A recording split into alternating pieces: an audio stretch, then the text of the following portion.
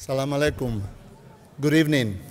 Welcome to this event of the enrichment program in the fall, which theme is composed around the topic of large marine animals and understanding how marine animals move in the ocean, how we move in the ocean and on land, and deriving knowledge and insights from this, and also realizing on the importance that roles that these animals play in the ocean and therefore have additional motivations to engage in conservation. So I would like to start by thanking everyone in the enrichment program for their efforts and hard work and energy to be able to compose this exciting program.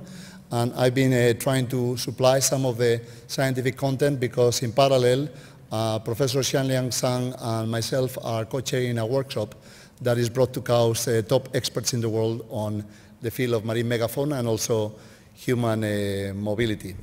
So tonight we have one of them as a speaker, is Professor Rory Wilson, Professor of Zoology in Swansea University in the UK, and arguably one of the world's top experts on large marine animals and the way they move and how they migrate across the globe, and particularly for his work on birds and penguins in particular. So Professor Wilson graduated from Oxford with a degree in zoology and moved on to do a PhD in Cape Town in South Africa. And then he returned to Europe where he took a series of positions, first in Sweden, then in France with CNRS, where I think he still holds a position in CNRS in France, and then Germany, to then return to South Africa and finally take the professorship at Swansea University on zoology. So I mentioned that he is one of the world's top experts on understanding the movement of marine organisms, and particularly birds, but also he has worked across a range of species, all the way from cockroaches to birds to cheetah,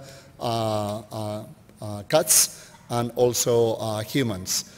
And tonight we're going to have a sample of the diversity of his work and the amazing new discoveries that he's making about the way we move and how much insight can we derive from the small subtle details of movement of animals, including humans. And he's also a superb communicator, and he was the chief science advisor to National Geographic for their series of documentaries on migrations in the large migrations in the animal world. And also he's developed a new technology to be able to track animals, and he developed a device called the Animal Diary that is attached to all kinds of animals and delivers information on their position, but also on their condition, their physiology, and is open up for a wealth of information and understanding on the behavior and condition of animals all across the world. So he's now engaged and leading a team looking at the movement of animals and humans at Swansea University that is interdisciplinary. So he's working together with computer scientists, helping him to visualize data, complex data sets, also with medicals and psychologists and different disciplines to better understand the meaning of movement. And he's going to share some of those insights with us tonight. He's developed a very complex presentation with many animations, and he tells me that if the animations fails because of technology, he's prepared to do the moon walk dance here, or maybe play piano, so that we have there a backup series of instruments just in case all fails. But we hope for the best, and please join me in thanking Professor Rory Wilson. Welcome him to the podium. Thank you. Thank you. Thank you. Thank you very much. Is the microphone on? Yeah. Thank you very much. Well, what a pleasure to be here, and thank you for inviting me. And I have to tell you, if I'm looking hot and sweaty, it's because I'm hot and sweaty. All right. I had to run back to get a shirt from here. So, the magic of animal movement. Let's start. Why movement? Well, you have to remember that molecules move, and waves move. Everything moves in our universe. Plate tectonics move. Thinking over scales, the planets move, moons move, the whole universe is expanding. Everything moves. So it's not that movement's not important in a general sense. I love this. They're following me with the lights wherever I go. The physicists have more or less got it sorted out. They can explain a lot of the movement we see from non-living things. Everyone recognize him? Okay, there he is again. A couple of years later, after studying physics, So I'm going to, in the context of the universe, I'm going to introduce you to something that's really trivial, and that is movement in living systems. Because as far as we know, there's only living systems on this planet, and it's only on the top outer bit. But I think it's important. And the other thing is, you're going to say to me, well, what about plants? They don't move. You're right. We'll kick them out. So what about animal movement? I'm going to talk about lots of different types of movement. There's movement inside us. Our hearts are beating. Swansea University students don't have a heart that beats, but otherwise, in most people. The outside movement, so I'm moving and I'm not actually going anywhere. And of course, there's translocational movement. There's actually going somewhere. So think about all the different types of movement that go on in normal living systems. And my mission today is to give you my small spin, my ideas, some of my stuff into the fascinating world of animal movement. So let's do it. So I'm going to start with some examples of translocational movement. That's the bit where you actually move. Jump to that. And the first question is, why bother moving? Quite honestly, if you're in a place where you're comfortable, you've got no predators, no parasites, you've got plenty of food, you're in heaven. Okay? But the reality of Earth is it's often quite different. Welcome to Earth. If you're in that wrong place, you have to move to get to a better place. Okay? And my initiation into the world of moving came with penguins, because I was obsessed with penguins. I have been since I was 4 years old, and they are great movers. I don't mean on land, I mean the ones underwater. And so I found this out when that's me, just before I started this lecture. That it actually is me. I remember watching penguins at a zoo and being hugely impressed by the way they swam. And this obsession with penguins led me to go and do a PhD on African penguins, which are a conservation issue. They were a conservation issue then, and they're much more of it now. The population was crashing. It continues to crash. Some people say they're in the twilight of their existence. So there was a real conservation slant and a real reason to study them. And the belief was it was something to do with what they do at sea, the way they move, the way they pick up or don't pick up food. But the problem is penguins hunt underwater. And so this is the sort of environment that you can barely see that. I'll go over here, then they'll turn the light off. This is the sort of environment I have to work in if I want to study African penguins. So I thought, well, that's all right. I'll go out on boats.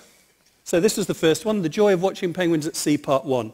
And I do get seasick. The truth of the matter is, whilst you're being seasick, you don't see any penguins. See, because penguins, there's a blip in the middle of that screen. Penguins do not like boats, so they will dive. So give up watching penguins from a boat. And so I did all the scuba stuff and tried to watch penguins underwater, and that doesn't work either. So what do? And this problem is a problem faced by many marine animals, things that swim under the water. We don't see them. Or we certainly don't see them easily, and we don't see them for long. So where do we go? This was my approach. Develop some tags. Put some tags on the animal, and if you can't be with the animal, the tag will record what the animal's doing, and then when the animal comes back, or you get the tag back, then you can find out what's gone on. So when I started this, sort of in the Jurassic, I couldn't buy tags off the shelf, so I had to think, how am I going to do this? I had no money, I had no resources, and I had no tags. So I thought I would develop a system made out of a syringe. Here's the syringe here, which I cut the both ends off, and I put a bung, which I made from a float on the beach, and I wound some piano wire into a spring. And the idea was that under normal operation, if I put that on a penguin, this was the theory, facing forwards, the water pressure would push that bung back depending on the speed. Okay? So if I could calibrate it, I could read it and swim alongside the penguin. I could say, yes, it's swimming at 20 miles an hour. But then I needed to record that. And so in those days, I plonked a film over the whole apparatus, and I put some radioactive phosphorus on the bung so that the radioactive phosphorus would... I'm losing this microphone now. I know what it's like for Michael Jackson. So that the radioactive phosphorus on the bung would expose the film. And here it is. This is the first time I tried it out. That's a Coca-Cola. The breastplate is made out of the bottom of a Coca-Cola bottle. The harness is a bit of leather. And there's a penguin, there's a person. That's me, actually. There it is from the side. And so here's the situation. Look how badly wound the spring in as well. There goes the film, and this is how they normally swim. And so actually, after the bird had been at sea wearing this apparatus, you generally got 2 spots. And one's the spot at 0, and the other's the spot at the normal traveling speed. And the distance between them gave me the speed, and the density told me the time, and so I could work out how far that penguin had been. So here's my study site in Marcus Island. The star is where the penguins are, and I could figure out that they went that far, maximum. So that was, like I say, hundreds of years ago. And it's quite surprising how little was known. Nowadays, you really can't do anything unless you've got a team. And things have changed hugely. And actually, to be fair, what I'm talking about this evening is not just my work, but the work of all the people with whom I've worked who are brilliant. There are some of them. But you really do need electronics engineers, and you really do need computer scientists, and you really do need mathematicians. So this sort of stuff is created by using a team. So this is the first time I got onto an electronic solid state, what's called solid state logger. And there it is, a pretty clunky thing, and each of those arrows point to a sensor. You put lots of sensors, you can sense temperature and light and speed and direction and this sort of thing. And that was the first time I ever put it on a penguin in Antarctica. There's a Gen 2 penguin, 1990. You see, black, flash, streamlined. Every penguin should have one. Today, it's gone crazy. That is a much more powerful tag than I used then. That's what we call the daily diary. It records 400 pieces of data every single second. Okay? Acceleration, magnetometry, all these clever things. So we're hugely advanced in that respect. The problem is, this electronics is really cool, but it's also really fragile. So you can't just go sticking it with some glue on an animal. You've got to put it in a housing. So the tricky subject is how you make a housing that's appropriate. And we started making our housings by printing, 3D printing them. And the nice thing about 3D printing is people think 3D printing is completely useless. You can do wonderful things with 3D printers. That's a 3D printed gun. And that's a 3D printed bike. And of course, other more useful stuff like the shoes and the clothes. But the point about it is it's actually incredibly powerful technology if you combine it with appropriate things to make the tags as nice as they can be for the animals that wear them. So take the example of the imperial cormorant. See, nice and streamlined. If you want to make a tag for an imperial cormorant and you want to make it really cool, then you get a model of your imperial cormorant, you put it through some computer-aided design, you can actually simulate the drag and simulate the best place for the tag to be in the best form that the tag should have, and you can produce a tag in the computer before you actually make the housing for the outside. So that's an animal-friendly package. You want to be friendly to the animal. Otherwise, there's no point. The other thing is, this is a Galapagos sea lion, and it looks very friendly, but I can tell you something about sea lions, and Dan will tell you this as well. They've got really big teeth. And it was sedated, by the way. Don't just think it was sleeping. And one of the things they like to do is they have a complete disregard for cost and effort when it comes to devices. So they do like to remove them, bite them. And so things like computer simulations of bite, pressures, and so on allow us to build tags or to construct tags first in the computer before we construct them elsewhere. This is constructed entirely inside the computer and has a tag in it and a releaser and a VHF transmitter and a whole pile of other things. And so with our tags, we can go and plonk them on all sorts of wonderful, enigmatic marine animals. That's a white screen, elephant seals, whales, and the like. And we can find out all sorts of exciting things about them. And of course, depending on the animal, we put them on in different ways. Birds, particularly favorite of birds. So where can this take us, this electronic revolution of really cool tags? Well, one thing, and a thing all marine people like to go with, is depth. Obviously, let's look at depth. So in one dimension, if you look at one dimension movement, the depth scenario, here's an example of a depth trace from a penguin. So this is what the penguin did, okay? Went down, this is an emperor penguin, went down and went back to the surface. And the maximum depth of that dive was about 416 meters. Right, so if you only record depth, you think, your question is, 416 meters, how on earth can a bird, they're birds, withstand that pressure? If, on the other hand, you start to add other sensors, like light sensors, you realize it might give you a different question. Like, oh, it's hunting in the dark. How on earth can they hunt in the dark? So the point about it is choosing your sensors for your tag will make a huge difference with what you can do and the way you think about your animal.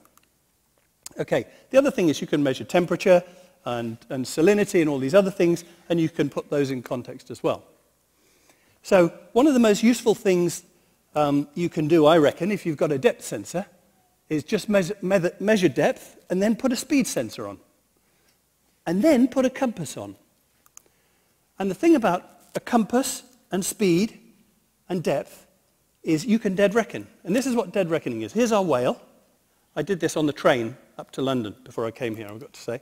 And this whale is heading at this, it has this heading. Okay, and it has this heading at this speed for this long, and then decides to change, and then goes at another heading for so long. And the point about it is if you know that information, you can reconstruct the path of the whale using vectorial, using vectors. And so this is what we do. So here, now, is a system put on penguins, which doesn't record depth every 10 seconds or every 15 seconds. It records it 40 times a second. And this is the trajectory of an Adelie penguin, starting with the arrow and swimming round and then doing some crazy stuff on the right-hand side and then swimming back. And the nice thing about that is that tells you even what the animal's doing when it's far underwater where you wouldn't get any radio transmission. And so, if I apply that to my old scenario, African penguins, and I put one of those on African penguins, instead of just saying, this is as far as they go, this is what it tells me. And between when I started and today, that is a massive, massive leap. And one of the cool things about animal movement is if you produce these tracks, it's like writing. It's sort of like, this is an albatross. It looks like an elf has written it. It's beautiful. And there's a sort of, it's like 3D handwriting in the sky or in the water. Those are planes. So, for example, you can take a seal and you can look at the, this is a 6-day foraging trip by a harbour seal, and you can see every dive, and you can see, actually, it's tracking the bottom, and there's a huge amount of detail which you can get by using this dead reckoning. So you can find out where animals go. And you can do it on a dive-by-dive or on a second-by-second basis.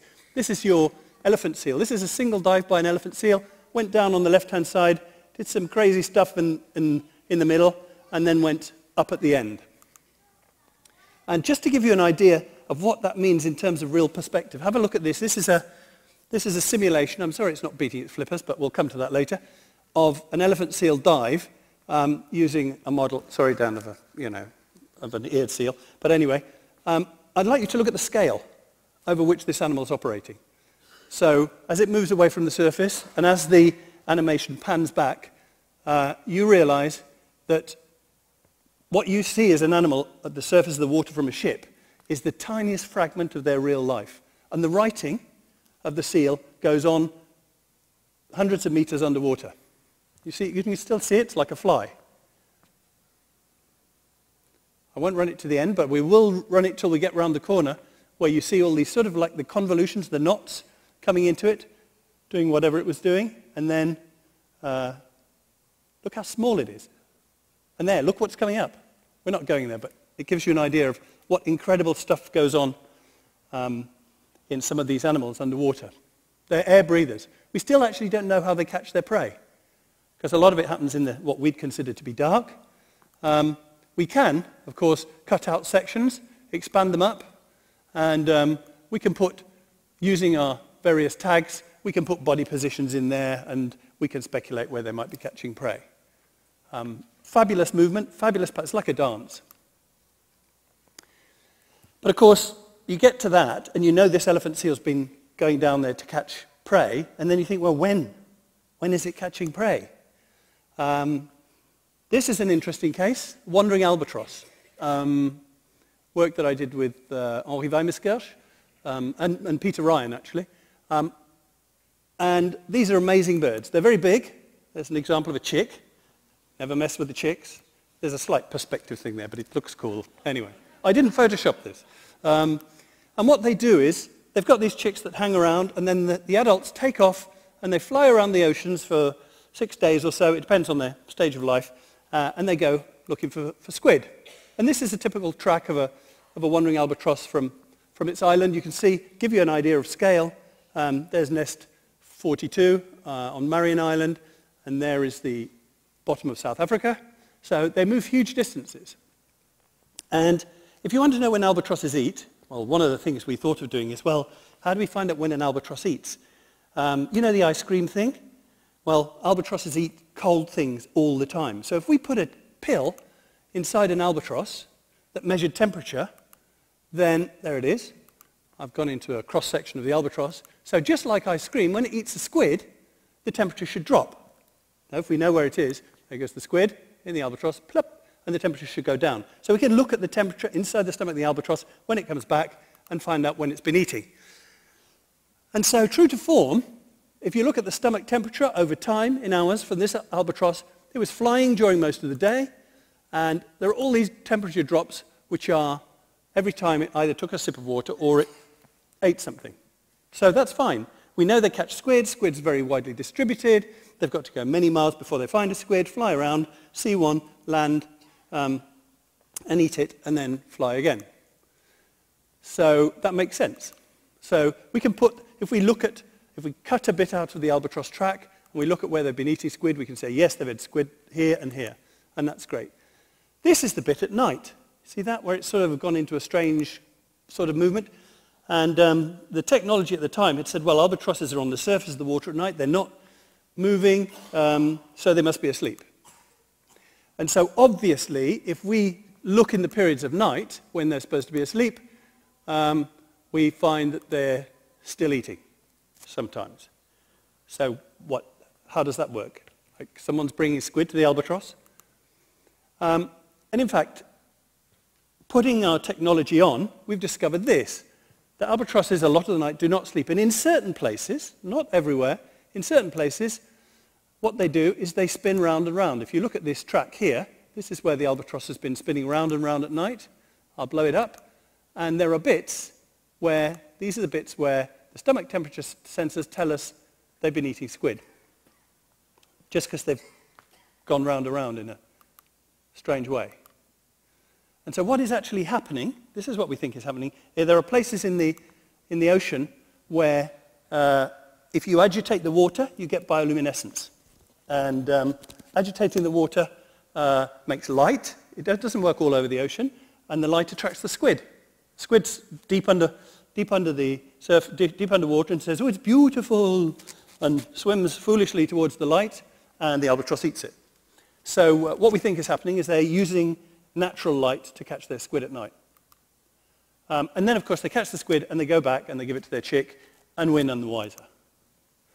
Okay, that's okay, but I think we can, one of the problems with the stomach temperature sensors is if a warm-blooded animal like an albatross eats lots of things in quick succession, the stomach temperature is quite slow to react. So can we refine animals eating still further? Can we actually see a bit better, a bit more precisely when they eat? And this is my old friend, the Magellanic penguin, lives in Argentina and Chile and the Falklands. And we're going to talk about beak movement. Never mind spinning movement or translocational movement, actual just beak movement. And here's how this works. Firstly, take a note at the end of the beak. See that big hook? It looks like a small hook. It's a very big hook. I'll show you scars afterwards.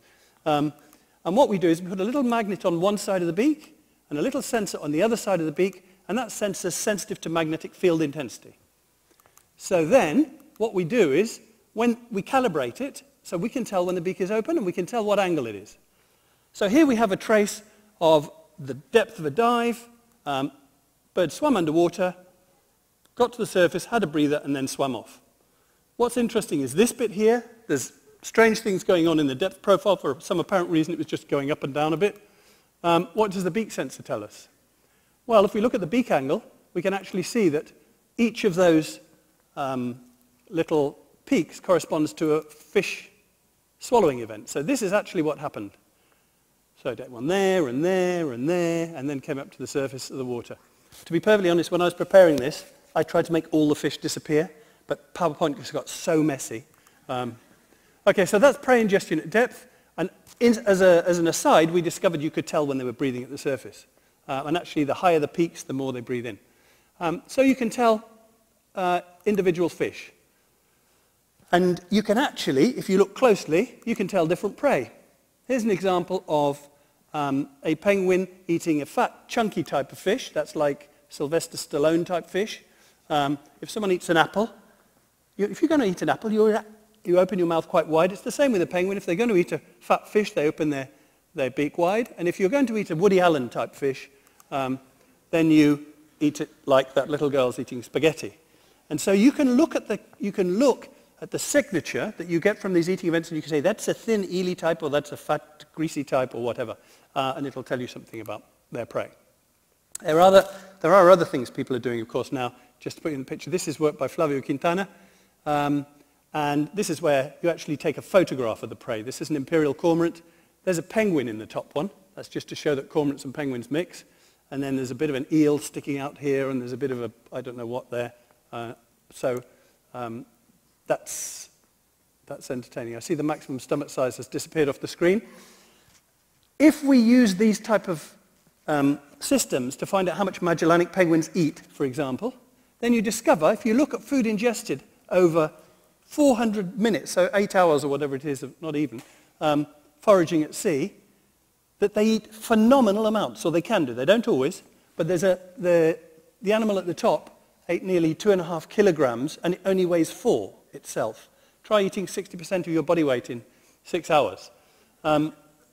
It's only got, its maximum stomach size is 0.5 kilogram, and it only needs 600 grams to fulfill its daily needs. What on earth is going on? If I ate 60% of my body weight in 6 hours, I would require a lot of time to get rid of that. And they consume between 4.3 and 8.5 kilograms per trip, apparently. So scaling that up to the whole penguin population, I've switched species for those of you who know,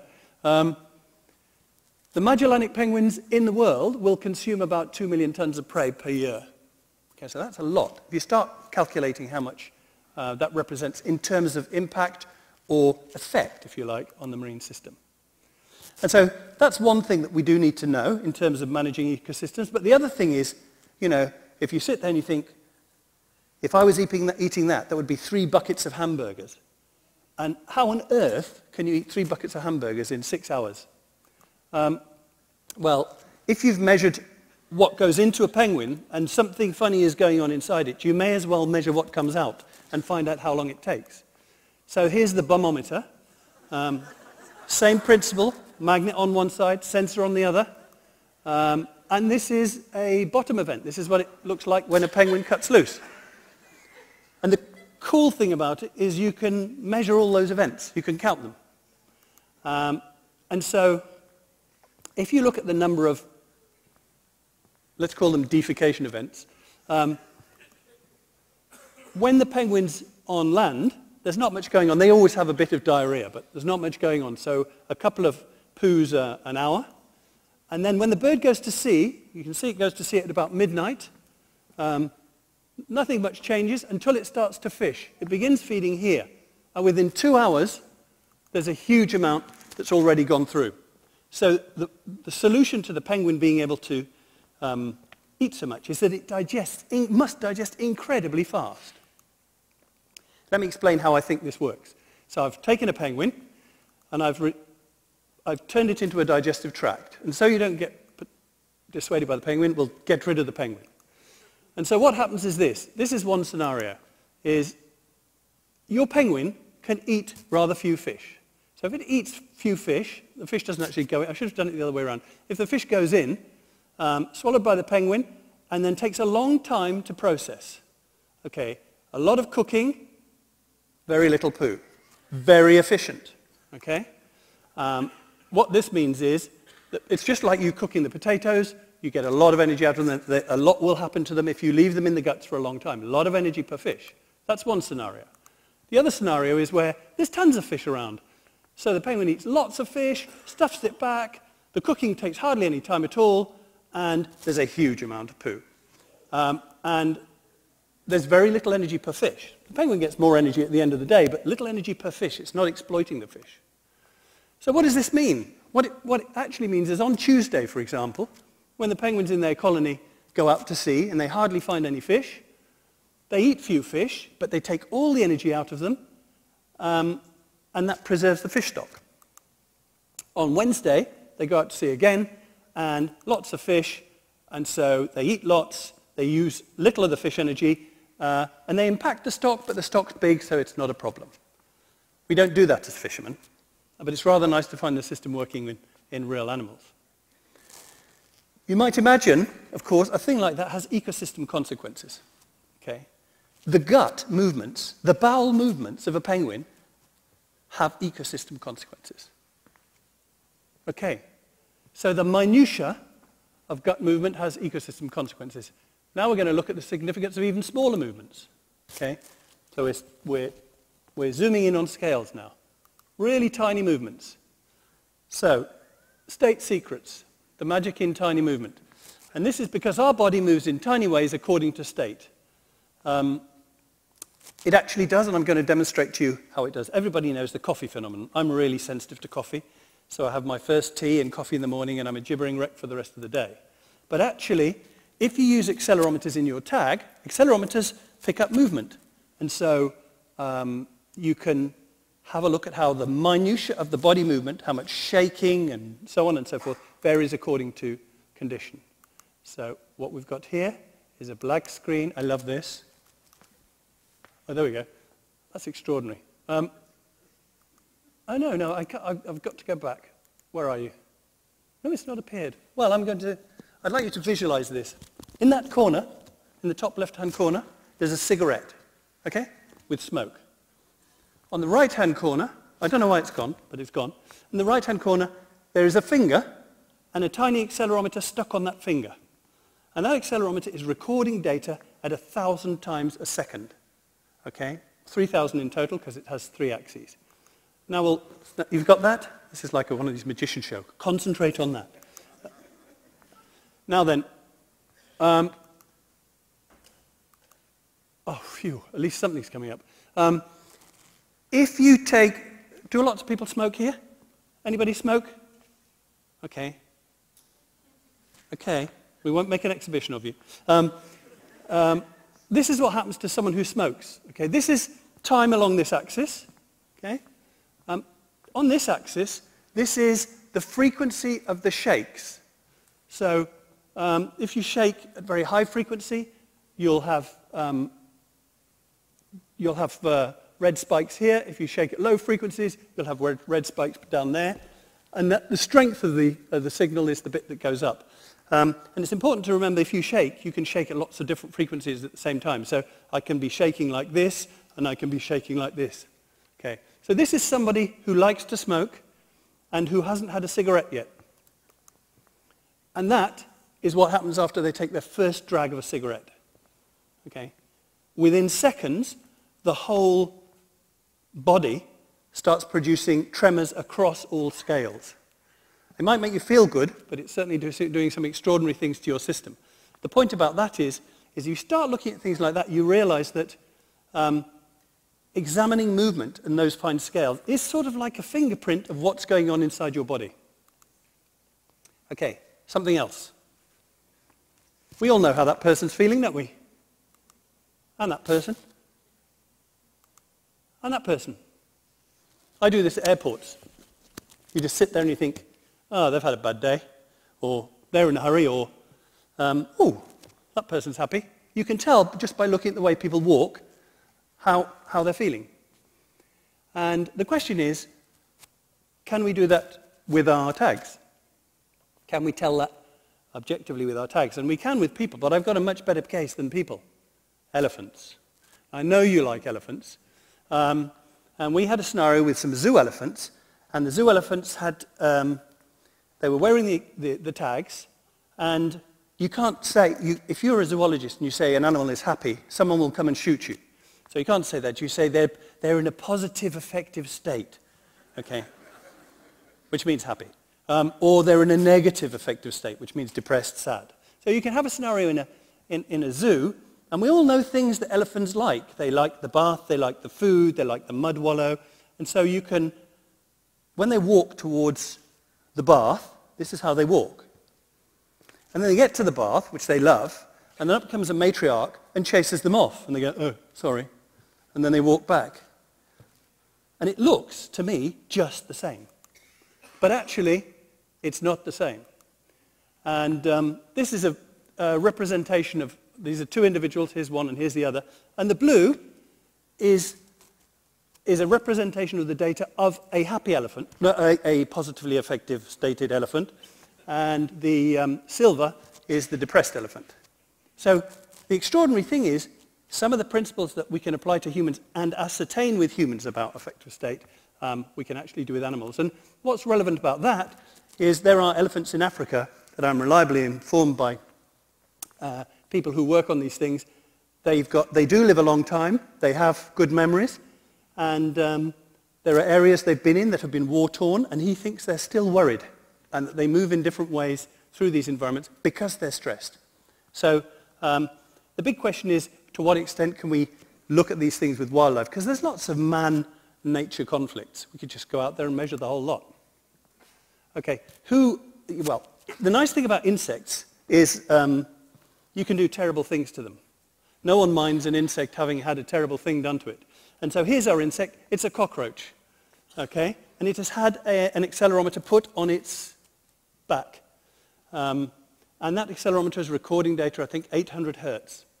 And what you can then do to your cockroaches is you can inject them with something that gives them the equivalent of insect flu. It's actually a really bad flu, worse than that. And they get sicker and sicker, and you know they've got it because after 10 days the flu is so bad they die. But what you can do is you can then you can take your cockroach and you can make it run up a gully, which they do very happily, and it looks just the same every time you do it, but you can see that the accelerometer signal on day 1 and day 2 and day 3 and 4 and 5, it begins to change. Okay? So depending on what sort of plot you want to have, you can actually detect the state of sickness of that insect by just looking at the way it moves. This bit here, which is a cutout, those are leg steps of a 6-legged insect. And look, by the end of day 5, it's really not looking great at all. But the point about it is it's not a lot to see if you're looking at it as a human. But the tag technology will tell you about it. So into the minds, into the well-being, and so on of animals, we can happily go. So we can look inside the minds and get estimates of what's going on in animal bodies, hunger, stress, fatigue, etc. And if we knew about their perceptions, we could maybe understand their movements a bit better, their big body, their translocational movements. And so the question is, can we determine what animals see? And I'm going to talk to you about the magic of head movement. It took me ages to find this on the web. One of these women doing this sort of thing. It's amazingly difficult to find. And this is a study done in Saudi Arabia by Mike Scantlebury with some of his colleagues from here. And these are the Arabian oryx, a fabulous animal. And on its head, you will see one of the tags. And that tag will tell us about, there's a tag around its neck as well, will tell us about head movement, head direction, what's going on there. There it is again. See that bit up there? With a pinger and all sorts of things on it. So we put that on the oryx, and off they go, and they do their oryxy thing, but we can tell what they're looking at. We can tell where they're going, because we can dead reckon their tracks, and we can tell what's interesting. If you go past an oryx and you shout at it, it will look at you. Okay? And so we can construct tracks of oryxes. Is it oryx or oryxi? Anyway, we can construct tracks of them. Here's the track. And each of these little hairs here, there's one every half a second, shows you the direction it was looking in. Okay? I put this underwater because I was worried that there wasn't enough about marine fauna. So, yeah, should be feeling more refreshed after that. Let's zoom in on this bit here. This will give you an idea of the scales over which you can work. So there's a 50-meter scale to give you an idea. And here's our oryx, and it went round in this direction. You can see, watch the little yellow blob. It was looking forward, and then it looked outside the curve, then did some funny stuff, and then looked to the right, and then went round, and so on. And the next bit down, it starts to look a bit of left and a bit of right.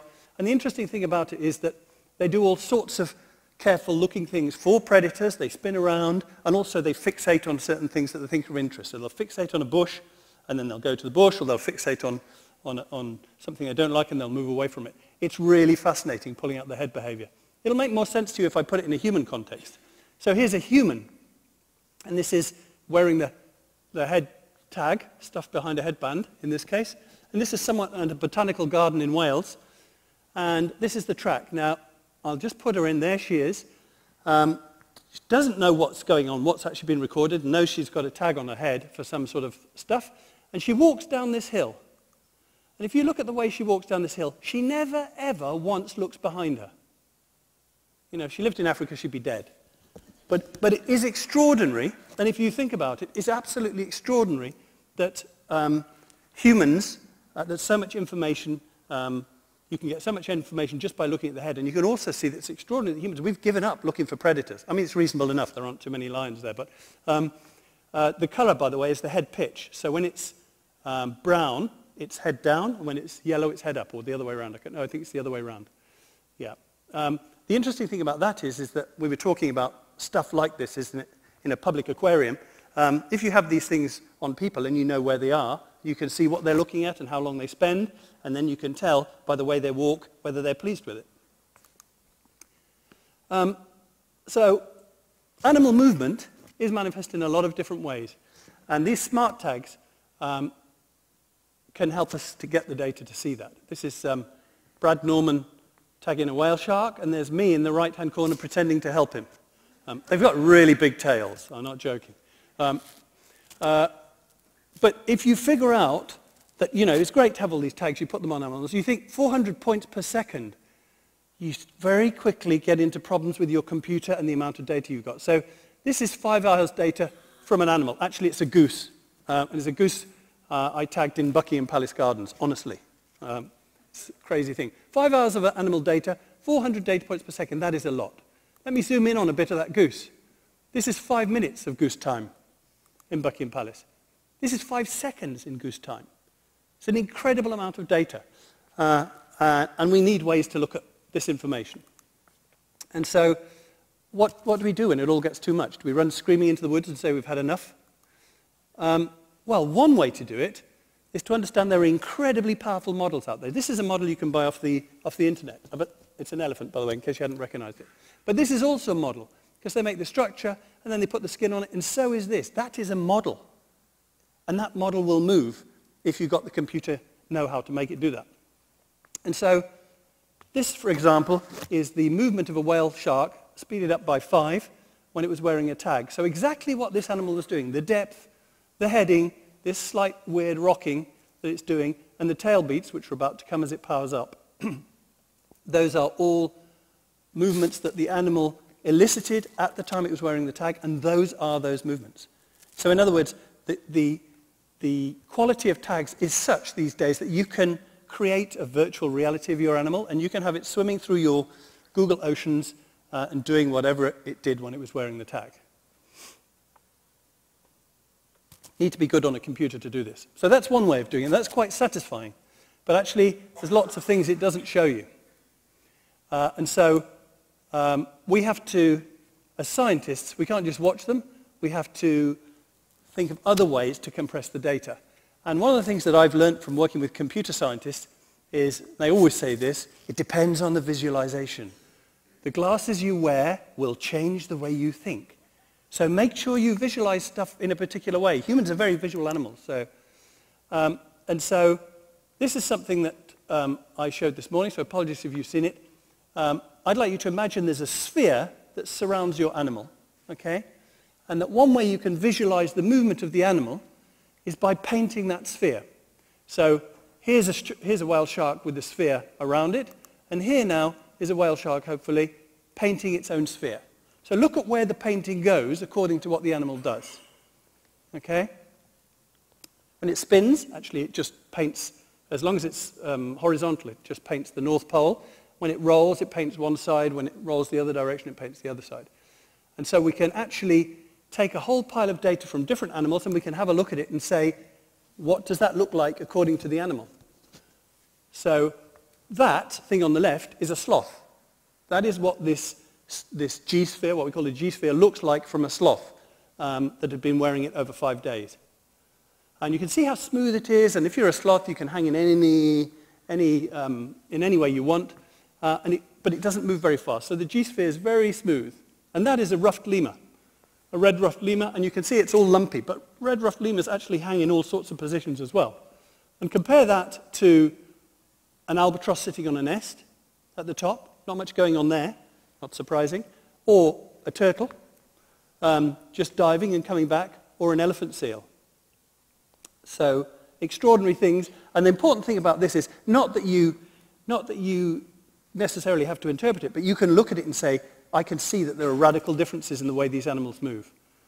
And as a derivative of that, you can produce these type of things. And you can see, well, you know, there's a fish on the top, there's the sloth in the middle, and there's a badger in the bottom. And again, you can see really big differences. And if you're a scientist and you want to interpret those, then it's like a punch in the face. A lot of the stuff becomes obvious. And that depends on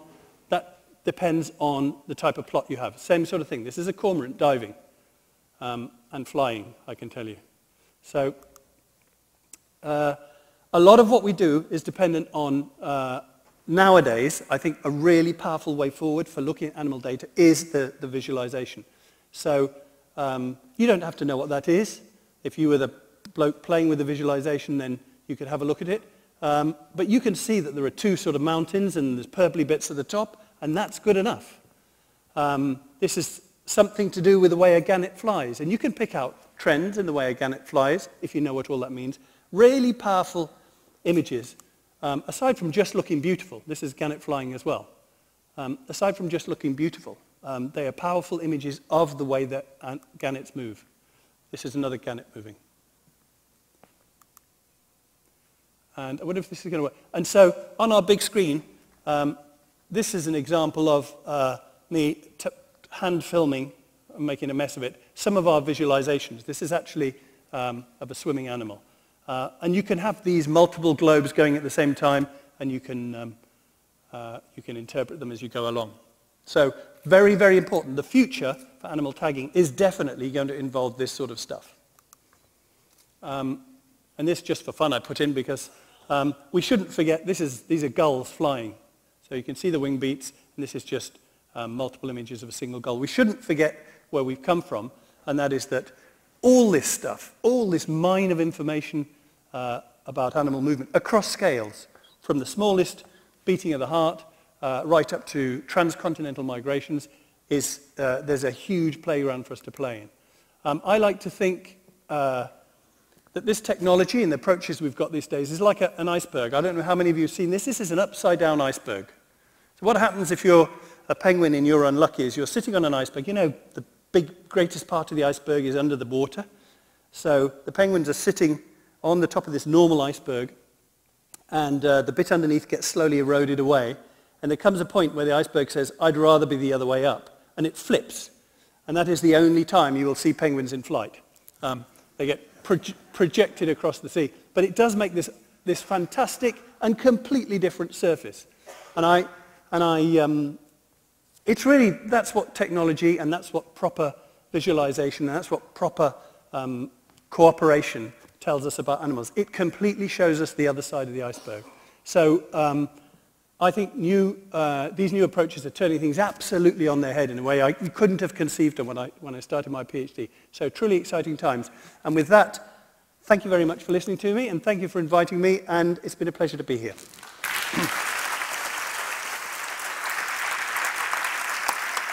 There you go. Excellent. Thank you, Rory.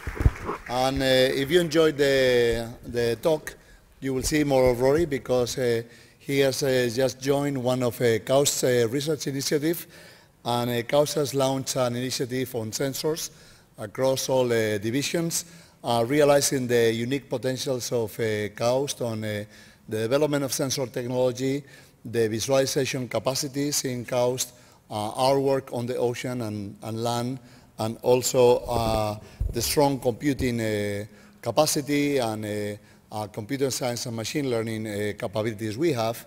Then the VPR office launched a campaign to develop a whole initiative, a whole array of projects built around the development of new sensors for new applications, and one of them which involves Rory as one of the contributors. In fact, he's the external project leader that he shares with me as an internal project leader. Then we're going to be developing the new bird ring of the 21st century, so we continue to learn more about animals and including humans. So before we go, I'm sure that some of you in the audience may have some questions that you would like to pose to Rory, so we have a few minutes in case you have questions, and there are a couple of microphones here on the front so you can walk, and Faustine has a handheld microphone in case you would like to pose a question.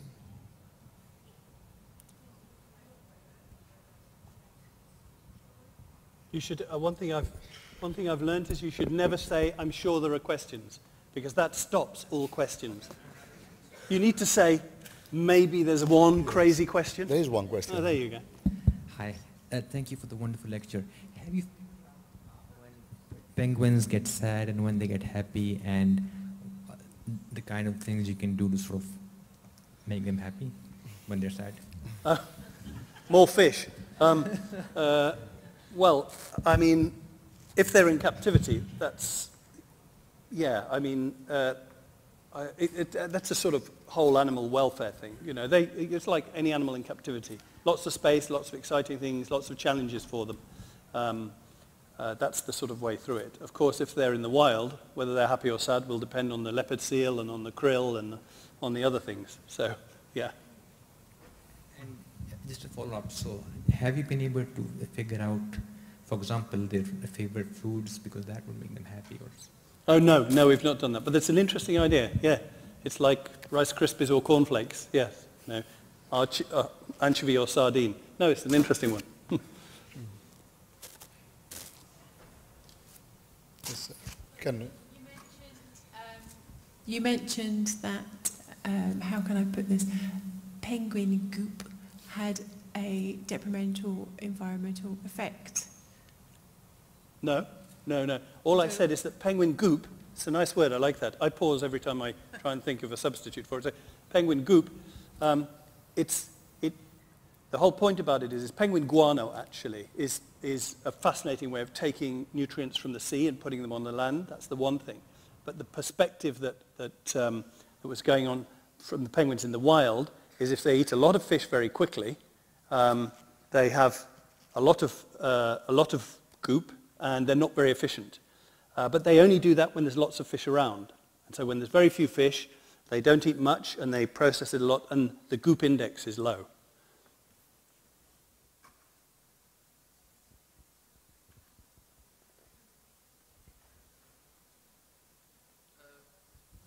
I come from Lebanon, and I would like to check about a phenomenon I noticed.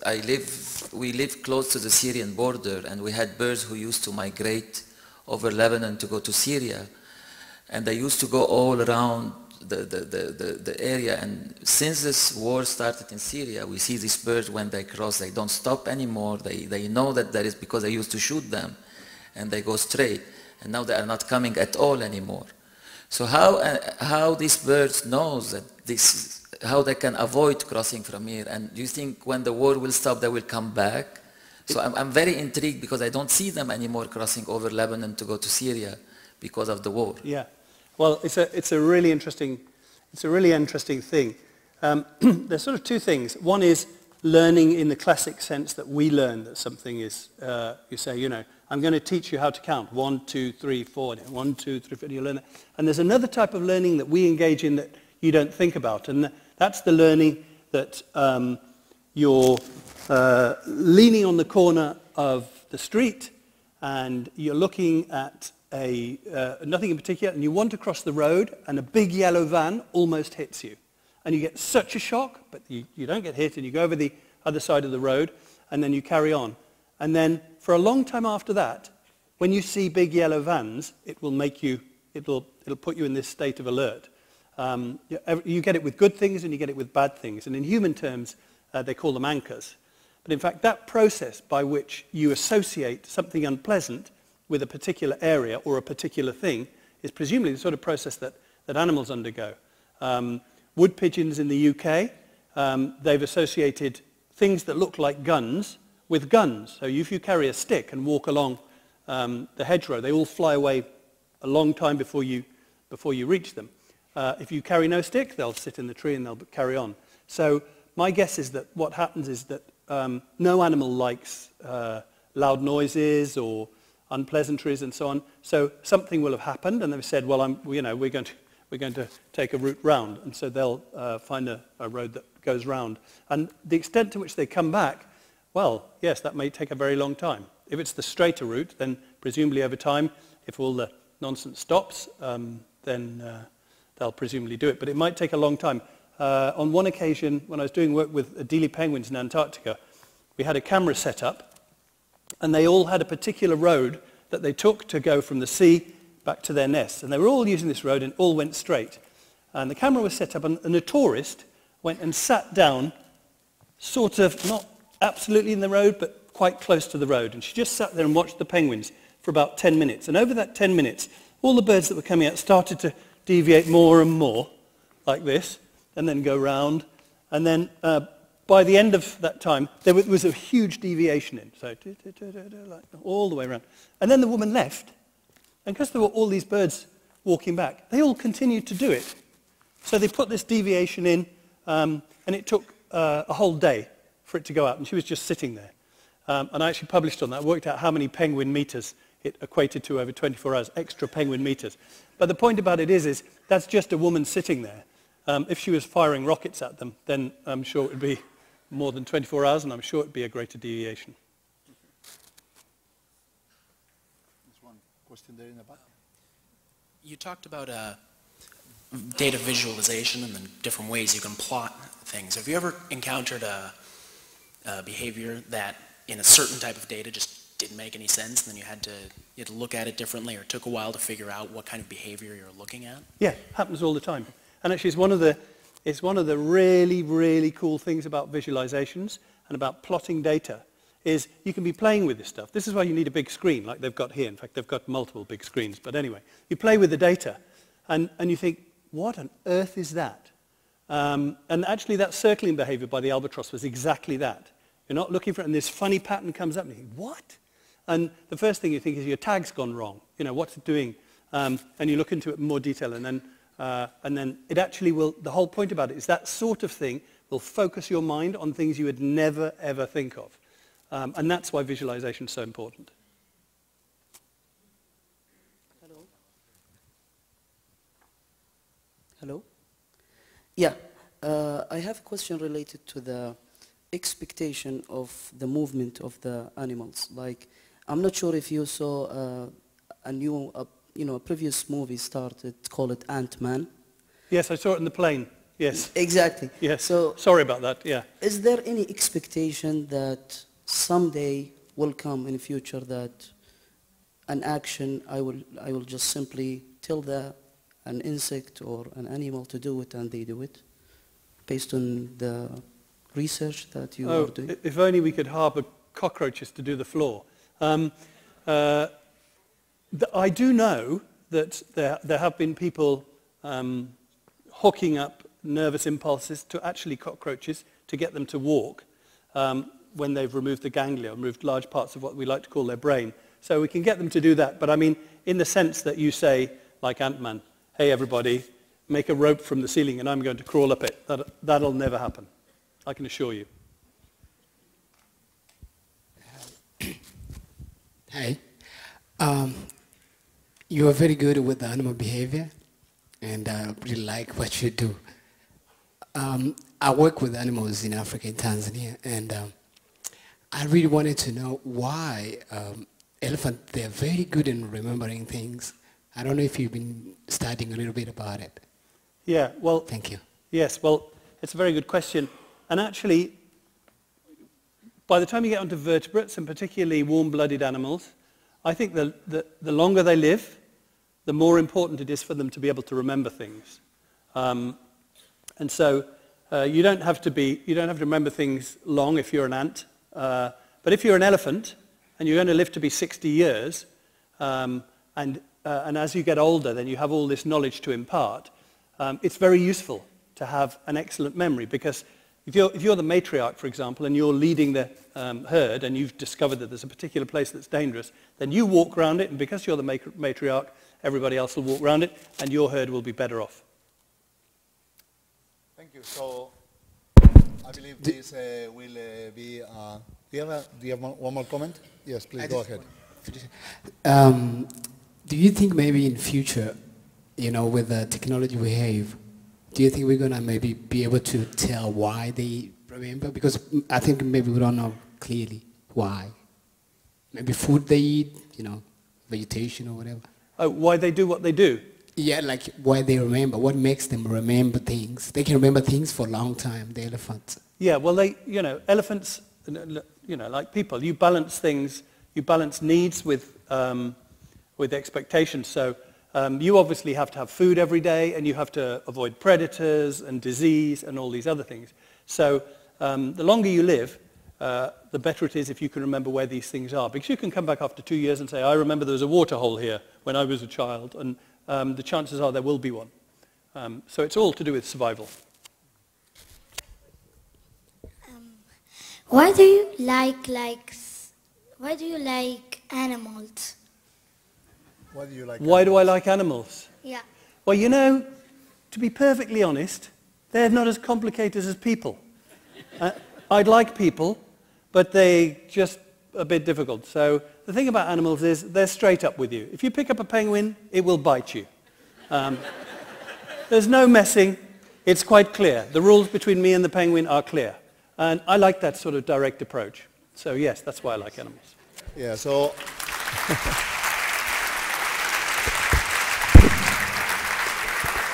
I'd like everybody to reflect on that question and ask yourselves why you like animals, and maybe write it tomorrow and think about it tonight.